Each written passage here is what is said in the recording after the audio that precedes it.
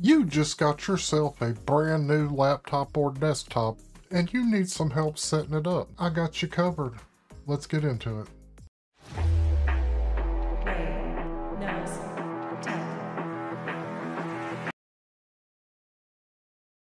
I'm going to show you how to set up that brand new laptop or PC. We'll bypass those requirements to sign in with the Microsoft account. I'll show you what kind of garbage you need to get rid of, how to turn off some of those settings Windows likes to use to spy on you, and we'll tweak and optimize your Windows 11 for a better experience. But first, I gotta keep the lights on, so check out today's sponsor. Are you using an unregistered version of Windows 11? Then you need to check out keyspan.com. Keyspan offers a wide range of products including Windows 11, Windows 10, and even older versions like Windows 7. Need office software? They got you covered with keys for Office 2019 and Office 2021. And here's the best part. You can save big with exclusive coupon codes by using my code RKT50 to get 50% off all Windows series. That means you can get Windows 11 Pro for less than $20. But wait, there's more. For Microsoft Office, use my code RKT62 to get a massive 62% off. Buying is super easy. Just add your chosen product key to your cart, apply the coupon code, and pay securely via PayPal or credit card. You'll receive your genuine activation key in no time. Once you have your product key, go back to the activation page, click on Change Product Key, enter the product key you just purchased, and click Activate. Be sure to check out keyspan.com.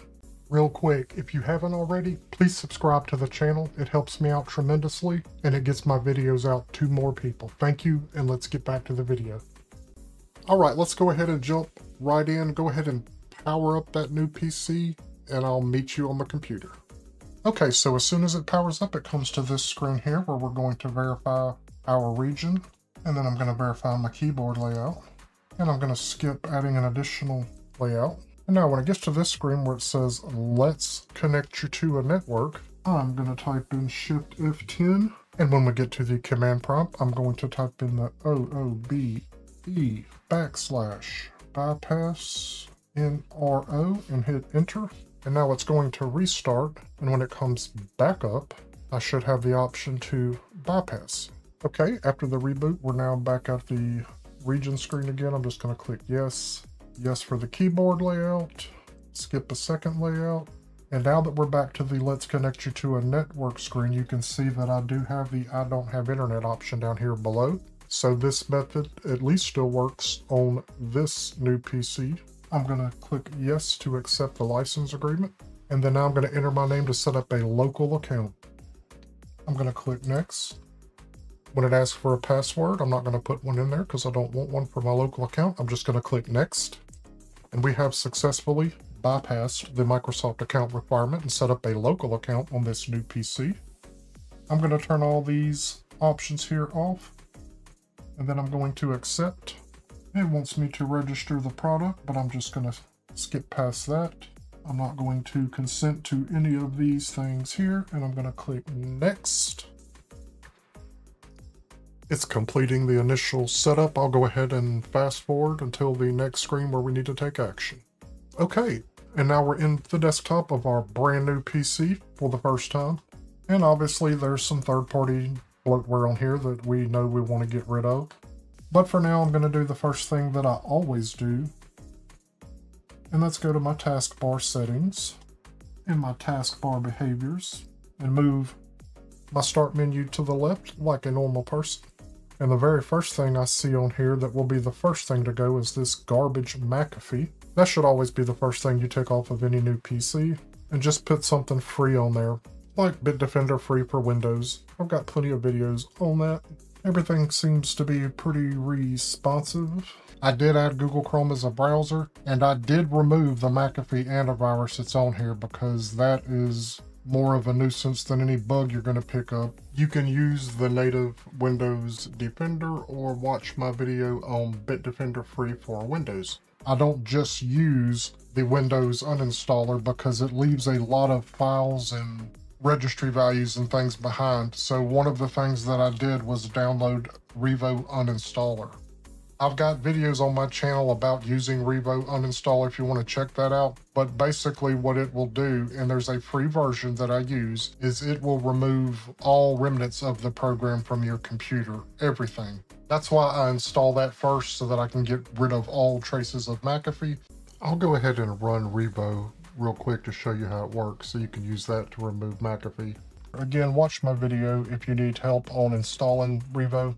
But basically here under the uninstaller, you have two options here. The first one, and then it has Windows apps.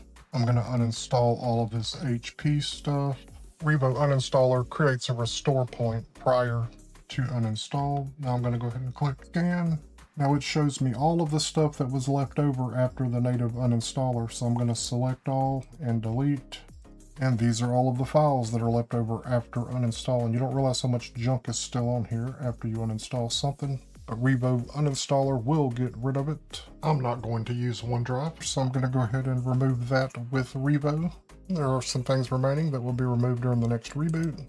So go through here and remove anything additional, like this Web Advisor by McAfee that I missed the last time that I removed it. So let me get rid of that. Now, a lot of this stuff over here on your start menu is not actually installed on your computer, and you can just unpin it from the start menu.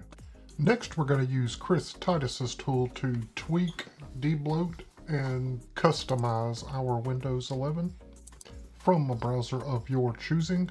Go to Chris Titus tool. The ultimate Windows utility. You can come right here and copy this script. Just click copy, close this back out. We can open up PowerShell. We'll run as an administrator. Click yes. I'm going to paste that script there, hit enter. And the Chris Titus tool will load, and you can go to tweaks. I'm going to use some recommended selections here and just click standard, and you can go down through here and see what all it's going to do. I'm going to also click on Adobe Network Block, Adobe Debloat, Edge Debloat, Disable Copilot. And I'm going to select Remove all Microsoft Store apps, not recommended. This will remove store apps like games and all that kind of stuff. That's why it's not recommended. I'm going to do it anyway. Already got my dark theme set. I don't want recommendations in my start menu. I'm turning off the Bing search and start. I'm turning off recommendations and start menu. I'm going to show hidden files. I'm going to show file extensions. If you bought a recall enabled PC and you don't want to be spied on, you can turn that off here too. And now I'm going to run tweaks. And you can see here the tool's going to work. I'm going to fast forward until this tool is complete. Now that this tool has completed, I'm going to do a quick reboot and then show you one more very important feature about the Chris Titus tool. Okay, I'm going to pop back over here to the Chris Titus tool.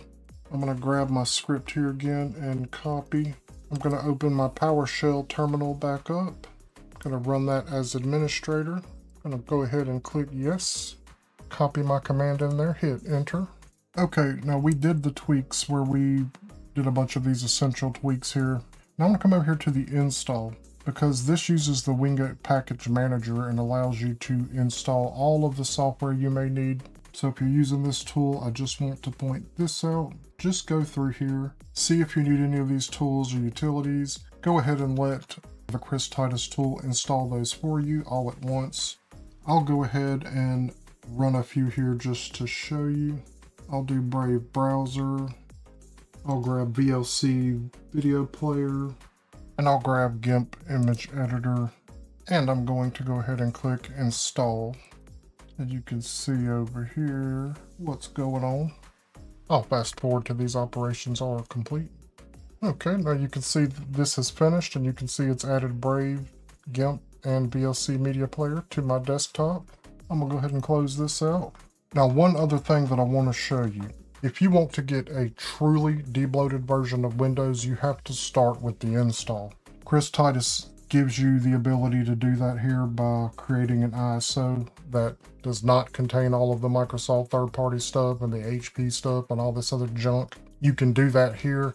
I also have a video on doing an unattended install with an XML file.